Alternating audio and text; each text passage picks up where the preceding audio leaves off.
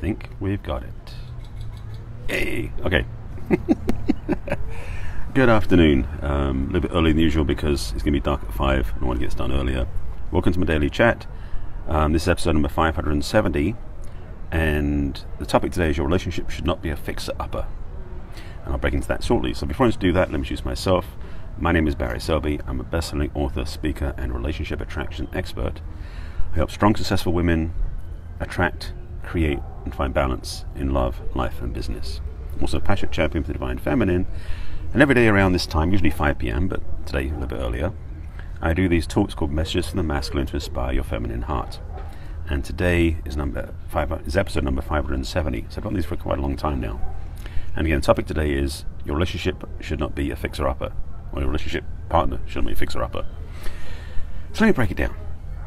And this is, generally speaking, what women do to and with men, or it does work the other way around, but it's generally speaking women attracting men who are basically fixer-uppers in a simple way, which means that women take on projects with some men they date.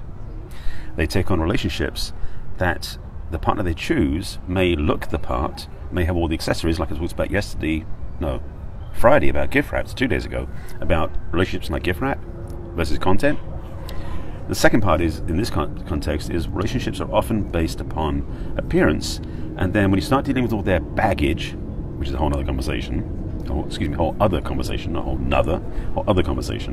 then there's a distinct recognition that for many relationships, that baggage is absolutely you don't want to take it on, to be simple. Many people are not mature in their relationship skills because they're not mature in their own lives, being independent, loving themselves, honoring who they are. So when they get to the point where they're in a relationship, they tend to bring a lot of childish type behavior, not childhood, childish type behavior to the table. You know, childhood baggage is another story entirely. But this piece is key because when you choose relationships, you want somebody who actually is owning their life in a way that is healthier. And I don't mean necessarily career success, because I'm talking about more emotional maturity. Many people, and again, generally speaking, it's more men than women do this, are not particularly emotionally savvy. How to handle emotions both in themselves and from women. Women, generally speaking, are more facile with their emotions because women are generally emotionally based. And I'm being very general about this. Be clear, I'm not saying all, but generally speaking. So when it comes to relationships, women tend to be more emotionally, I would say, balanced in a way, because they at least understand them and have experienced them, whereas most men haven't, to put it bluntly. So the fixer-upper mindset I'm talking about is where a woman takes on a relationship with a man where, even though he may be a couple of years older than her, maybe 10 years older than her, he is not anywhere near as emotionally intelligent. Actually, I think you call it EQ, not IQ, but EQ. So emotional quotient. And that, to me, is a massive difference, because I would suggest that unless you want to be a parent again, if you're already a parent with kids, you don't want to be having a fixer-upper for a relationship, because when you are having a partner who's a fixer-upper, you're basically reparenting them, and that is really not what you want. And by the way, if you can hear the background noise, I'm at a holiday party, and I decided to cut out to do this talk whilst it's still light on the back step before I go back in and have some fun, because I want to get it done to my commitment to my audience, to myself, and to you, to share some insight, inspiration, and a Facebook Live every day. So that's why I'm doing it today.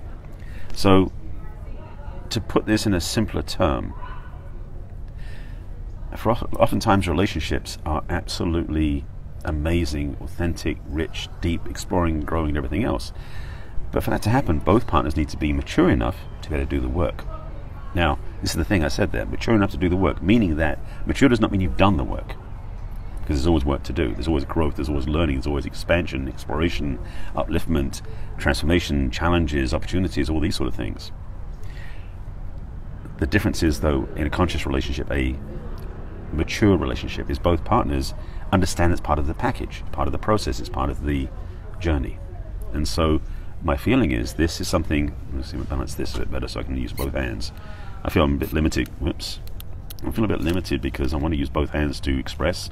I'm not Italian, but I feel like I am. You know what? Forget it. I'll just do the one hand. I have to hold the tripod steady with the other hand, so I'm going to one-handed talks today. So, let's say this clearly. fixer-upper in relationship context is somebody who has need to be improved. Not necessarily just a paradigm of learning to be better, but actually a lack of willingness to grow, to change, to transform. And ladies, if you in particular, if you are looking to date somebody and they are a fixer-upper, a man who's a fixer-upper, so, well, let's use this illustration. This is from Alison Armstrong's work. She talks about how men go through stages of growth, the knight, the prince, the king. And a lot of men, regardless of their age, are not kings yet. They're at a level of development where they're still very immature and have a long way to go. They're a work in progress, and they may not even be started yet. And ladies, you don't want to be in a relationship with a man who is not even on the board yet, not started, not doing anything, because you'll end up nursing him. That's an interesting choice. You'll actually end up becoming more of a nursemaid and a mother to him, which is not what you want in a healthy sexual relationship. Too many issues with parent-child relationships. Don't need that on top of that. So seriously, take it from me, if you will. Choosing relationships that are conscious, choosing relationships that are growing, choosing relationship partners that are at least the same level you are at, so that you both can meet eye to eye and grow together. That's the way of doing it in a healthy way, because it puts less pressure on you to carry the weight for both of you. Because if you are having a fixer-upper, you take responsibility for yourself and your partner, and they're not doing that as well. As at a balance. So I think you got my point. I'm going to make this fairly short because I want to get back in and there's more food to grab and dessert. So I'm going to go back to the party. But I want to give you this talk now before it got too late, so that I can be in integrity with my agreement, but also to drop this little insight into your lap. So with that, I think you got my point. If you have any questions or comments, please comment below and I'll respond when I sign off. This is my daily Facebook Live that goes onto YouTube and onto my iTunes, onto my podcast. I'll give you the links for that in a moment. I will put the link in the comments later on. Well, but by the time you watch this, probably will be in there. Which is, if you want to reach out for a discovery session with me, if you're challenged about relationships, you want to get more help, I'll leave a link in the comments. You can sign up for a discovery session with me. So replays. This is a Facebook Live. Initially, it goes onto my personal. It's on my personal page first, which is Barry Selby on Facebook. Then it goes into my business page, which is barryselby.author on Facebook. I then put it onto my YouTube library, which is also called Barry Selby. You can subscribe to my YouTube channel.